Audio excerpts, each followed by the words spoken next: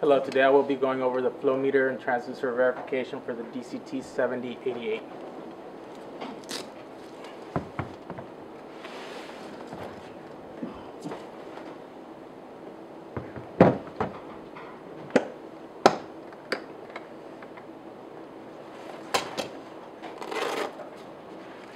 For the verification procedure, we'll need a calibration block, 2 transducer cables to hook up the transducers to the DCT7088, some seal glide that will be supplied with a unit,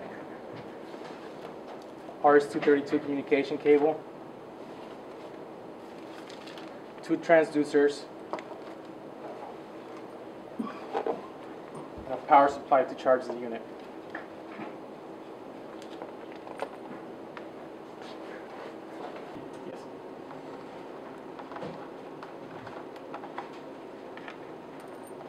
Hooking up the power supply to the side of the unit.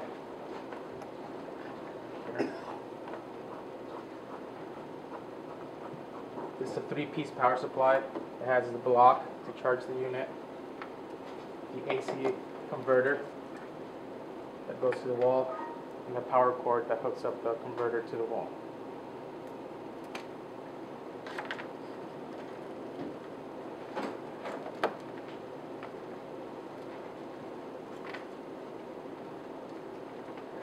Once the power supply is plugged into the unit, the charging light will turn on.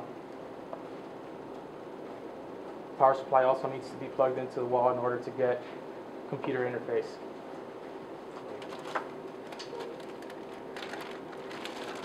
Next thing I will do is grab the calibration V block, put some seal glide on it.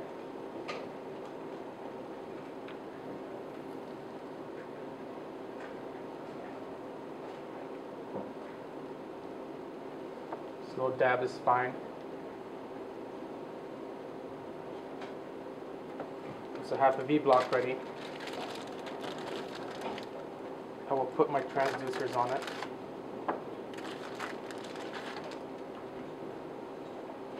Transducers have to be put on the V block in a certain direction. There's arrows that show the flow. Both of the arrows have to be pointing the same direction.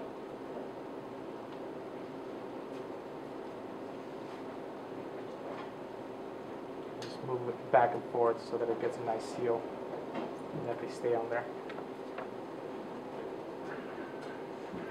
Next I will connect the transducers to the flow meter.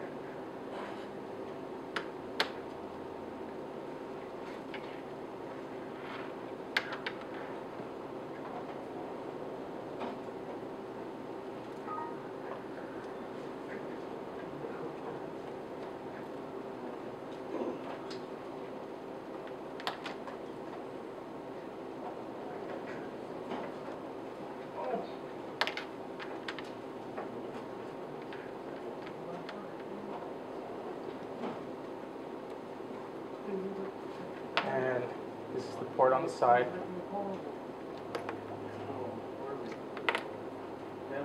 For the verification, it's not really important what port each one of the transducers gets plugged into.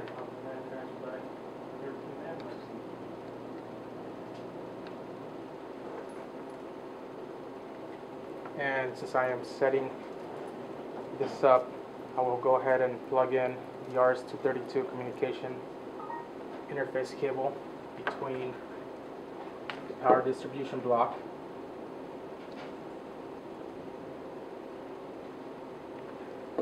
and my computer. Now that the unit is set up, I'm going to go ahead and turn it on. Wait for it to power up.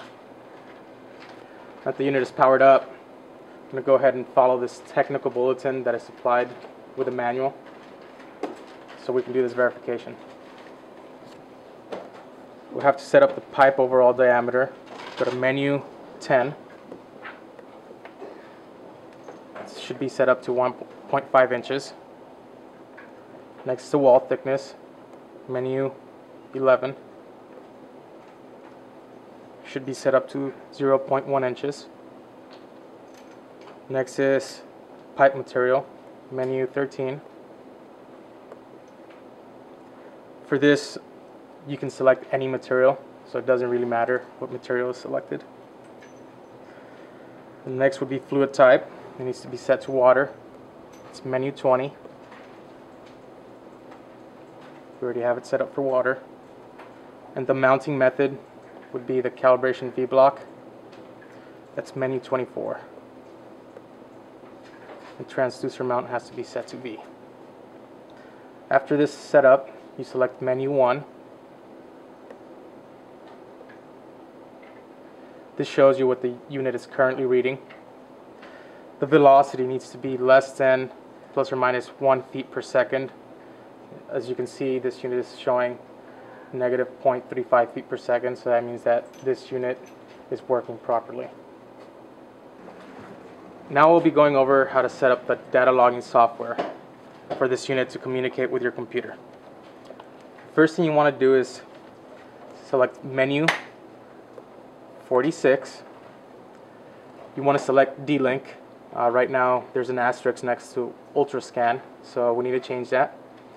You select enter, the side key, so that the highlight is next to D-Link. Hit enter. From there, you want to select menu 81. This is the log interval of the unit. You will set this as required for your testing. I have it set to 1 second. Then you go to menu 80. This is where you start and stop your logging. I'm going to go ahead and start it. Give it a couple seconds so that we have some information to show you. And now I am going to go ahead and stop the logging. When you hit stop, it's asking you if you're sure. You have to enter the 5 key. Now the logging has stopped. And we'll go back to menu 01. From here you want to verify the communication settings are set properly so you can communicate with your computer. From there you go back to menu 46. You hit the right arrow key and this will show you the information you need for communicating with your computer. After the communications have been verified, I'll just go back to menu 1. From there, I will open the D-Link software. When your unit is communicating, you will see a window that pops up saying communications established. If your settings aren't correct, a window will pop up saying your unit is not communicating, and you will have to make changes to the settings according to what the unit was reading earlier. We then select OK, and a warning pops up telling us not to press any buttons while you are interfacing with a computer. Hit OK.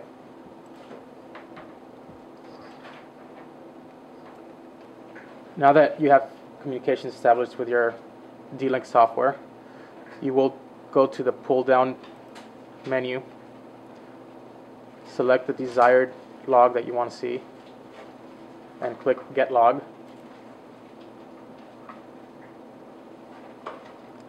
And this is the information that we logged a few minutes ago. From here to save it, you go to File, Save Log,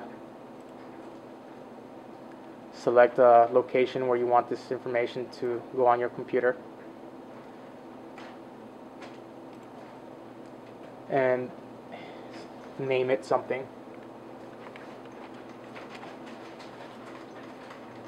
Select Save. This information will be saved in a text document.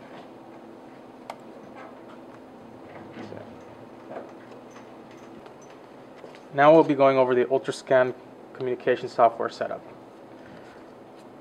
To select Ultrascan, you press menu 46. You see right here that the asterisk is next to D-Link. You want to change that to Ultrascan. You press enter, hit this left arrow key, select enter again. If you want to verify your communication setup, you hit the right arrow key and it gives you the information necessary right here. From here you go back to menu 01. After you select menu 1, you open up your Ultrascan software. Once you have selected all your parameters, you press the send button. Once this information has been sent to the unit, the display will change to show live data. This concludes the communication setup of the DCT7088.